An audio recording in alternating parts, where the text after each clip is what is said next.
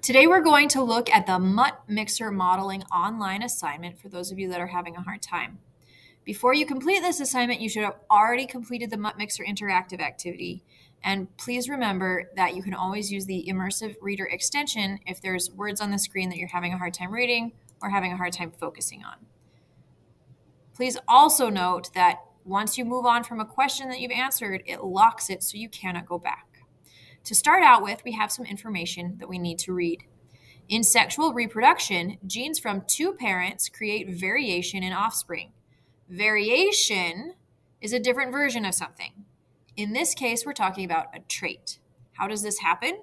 Please remember our model of sexual reproduction where we have two parents. They create sex cells, so they half the number of genes so that they can combine to create offspring with the correct number of genes. Half of an offspring genes come from one parent and from the other parent, and that results in a new combination of genes and traits. Now that you've played with the Mutt mixer, you'll model how random shuffling of parents' alleles lead to variation in the pups. You'll model allele shuffling in two parts. Number one, we're going to randomly distribute alleles into gametes, and number two, we're going to join two random gametes. So from what we just read, what is variation in reproduction? Variation is different versions of and different combinations of traits. The next one also has some information. For each dog in the Mutt Mixer Interactive, you could see the gene allele combinations. For example, for the ear gene, a dog could have two floppy alleles, two pointed alleles, or one of each. So this is showing an example of the ear gene, and the different types of ear genes you could have are called alleles. You could have the floppy allele or the pointed allele for the ear gene. The combination of gene alleles that an individual has is called its genotype. So these alleles, if the dog has these alleles, that's its genotype for ears. If a dog had two floppy alleles, then the dog had those large floppy ears. If the dog had two pointed alleles, then it had the pointed ear trait. The combination of traits that an individual has is called its phenotype. So for down here, there's an example of this dog. On the left side, it lists its genotype. These are the genes that it has. These are the alleles that it has. That's its genotype. On the right side, there's a picture of the dog. That's its phenotype. What it looks like, the traits that it has, that's its phenotype. So genotype are the genes and the gene alleles, and the phenotype are its traits. So to make sure you understand that, in the example dog above, the dog's genotype for ears is, well, let's look. For ears, it has a floppy allele and a pointed allele. That's its genotype. So that's what we're going to click, floppy and pointed. What about its phenotype? Well, phenotype is its trait. So let's look at its ears and see what it looks like.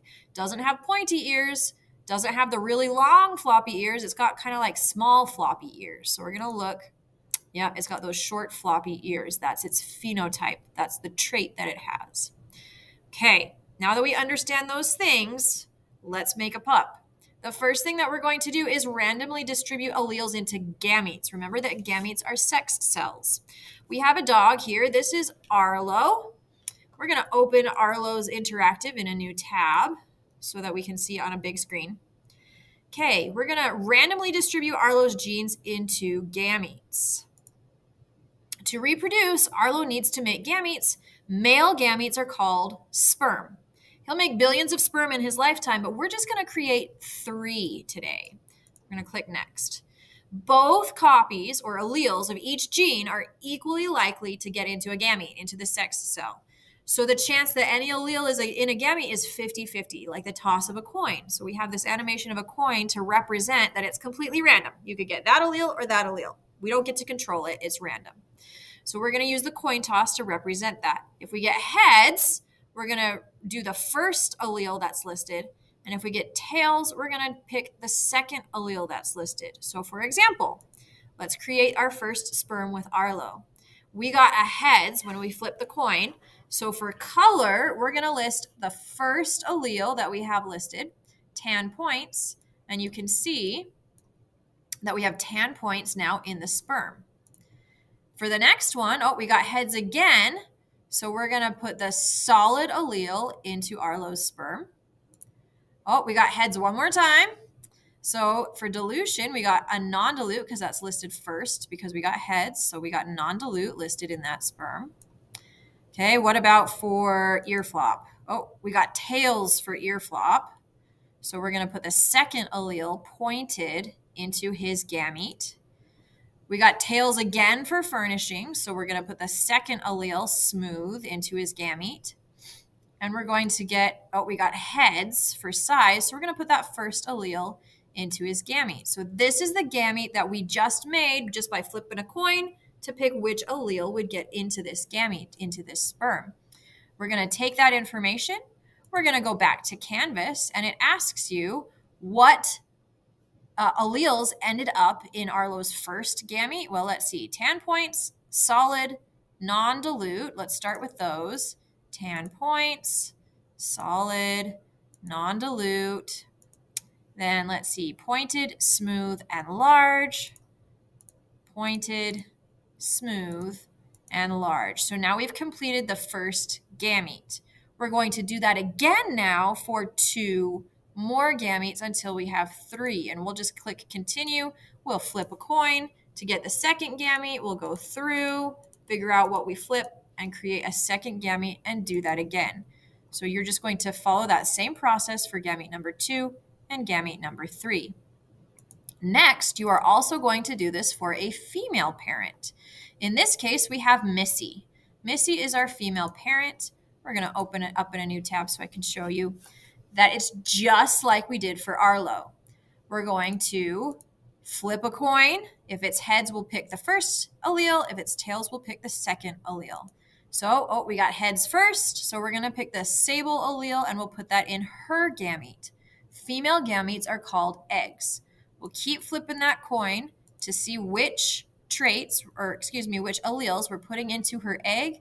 And when we finish that, we'll use that information to put into Canvas. We have to type it in this time. So her color was sable. So we're going to type in sable. So we're going to go ahead and go down and click next. Okay. Now that we've created sperm and we've created eggs randomly, it's also random which sperm and which egg comes together. We don't get to choose which gametes come together to create the puppies. So we're going to go through, let's see, our male parent was Arlo. So we're going to click on Arlo. Here were the sperm that we made for Arlo. And it's going to bring them up and we just get to choose one at random. I'm going to pick this middle one. And we ended up getting Arlo's gamete number 1. So that's the one we're getting that we chose from random. Then we're going to scroll down. We had Missy was our female parent. Here are the eggs we made for Missy.